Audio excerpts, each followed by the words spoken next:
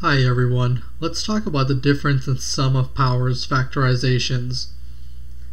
What we're going to be doing is trying to generalize the fact that x squared minus y squared is equal to x minus y times x plus y. This is called the difference of squares factorization. So we're going to be gaining some inspiration from the sum of a geometric series. Recall that it says that z to the power of n minus 1 divided by z minus 1 is equal to z to the power of n minus 1 plus z to the power of n minus 2 all the way down to z squared plus z plus 1. Now if we clear the denominator, what we get is that z to the power of n minus 1 is equal to z minus 1 times z to the power of n minus 1 plus z to the power of n minus 2 all the way down to z squared plus z plus 1. And you might be wondering, what if z equals to 1, because then we're dividing by 0, but this identity still holds in that case, because if z equals to 1, then it just says that 0 equals to 0. So the identity still holds for all complex numbers z. So the trick is to substitute in for z x over y, and what we get then is that x over y to the power of n minus 1 is equal to x over y minus 1 times x over y to the n minus 1 plus x over y to the n minus 2 all the way through to x over y squared plus x over y plus 1.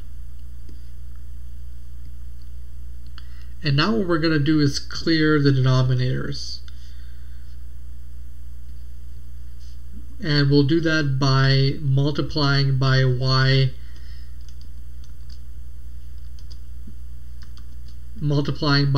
to the n for both sides. What we get is that x to the n minus y to the n, we have the difference of nth powers now, is equal to x minus y. So we're multiplying by 1y here, and for this sum here, this factor, we're multiplying by y to the n minus 1. So together it's y to the n. We get x to the n minus 1 plus x to the n minus 2y. It should have been x to the n minus 2 here,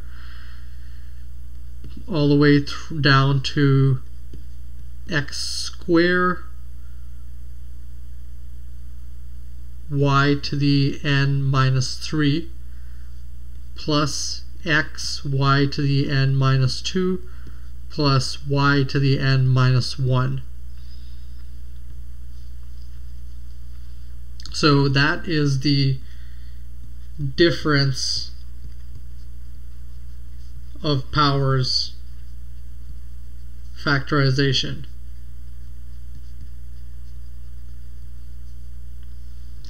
The next question that we should ask ourselves is if it's possible to have a sum of powers factorization.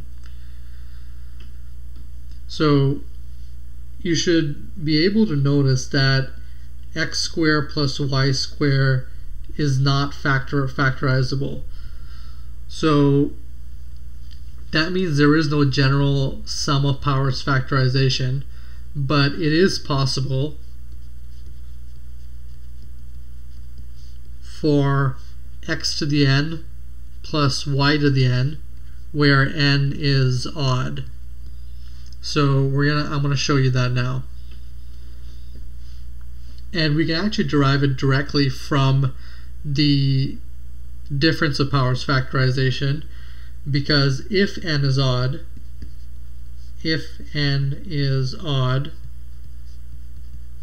then x to the power of n plus y to the power of n is equal to x to the power of n minus negative y to the power of n. And this only works because n is odd.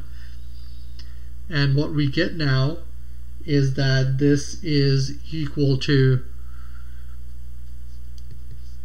x minus y times x to the n minus 1 plus x to the n minus 2 times negative y, all the way down to x times negative y to the power of n minus 2 plus negative y to the power of n minus 1.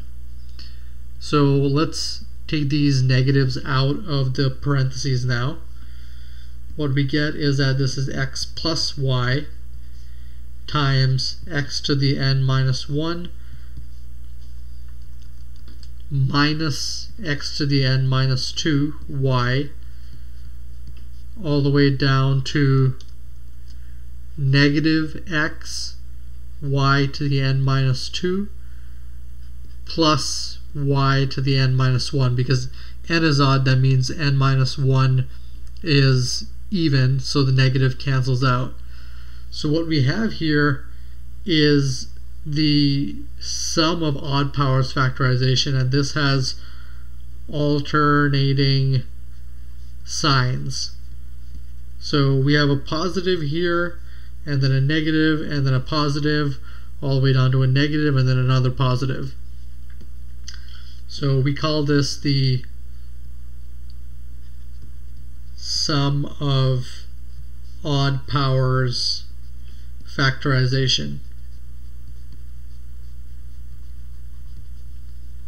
The last thing that I want to mention to you is that it's possible to get a partial result in the case of even numbers, even exponents, because let's say n is equal to a times b.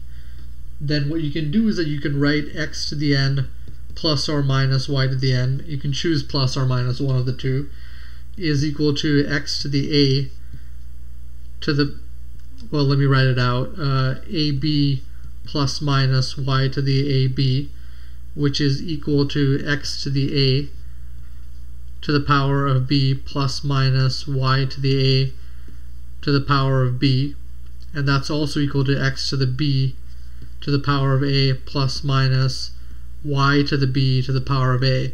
So we can write it as a sum or difference of powers, of bth powers or eighth powers, as long as they are factors of n.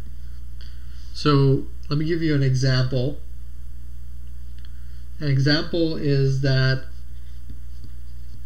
x to the power of 6 plus y to the power of 6. Even though 6 is even, we can write this as x squared to the power of 3 plus y squared to the power of 3, and then we can factor it using the difference of cubes factorization, which gives x squared plus y squared times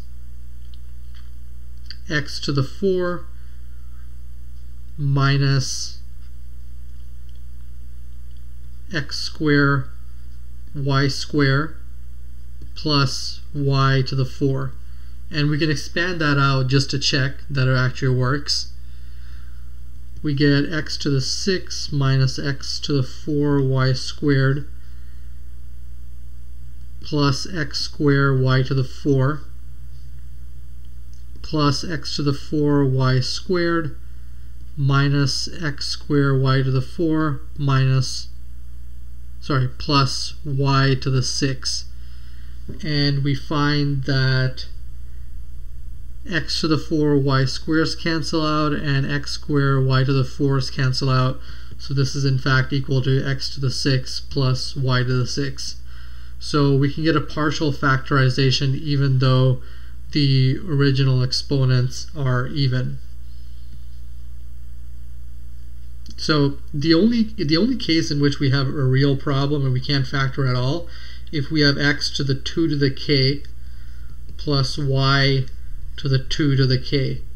These are powers of 2, so there are no odd factors, and this does not factor. Thank you for watching, and I'll see you next time.